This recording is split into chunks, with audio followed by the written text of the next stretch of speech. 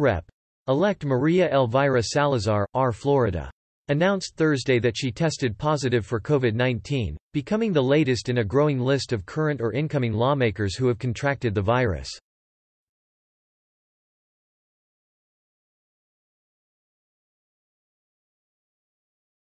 Elvira Salazar said in a statement that she was admitted to Doctors' Hospital on deck.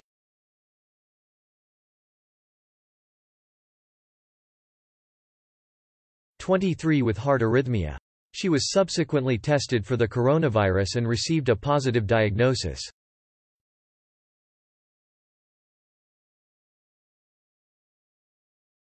The incoming lawmaker did not specify any symptoms she experienced but said in the statement that she was getting better each day, and that she was released from the hospital once in stable condition.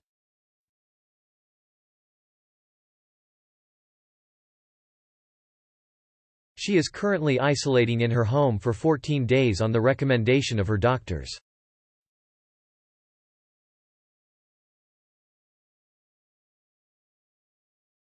I am incredibly thankful to the tireless frontline medical workers in our community who help so many people combating the COVID-19 pandemic," she said.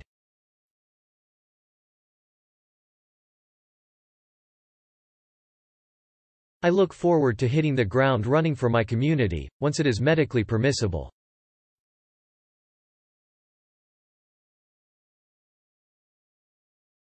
Elvira Salazar said her diagnosis means she will not be able to attend the congressional swearing-in ceremony on Sunday, during which she was scheduled to formally assume her office.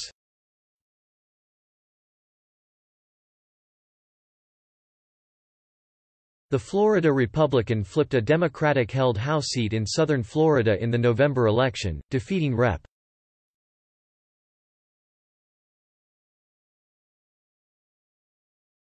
Donna Shalala in one of the most high-profile GOP House victories.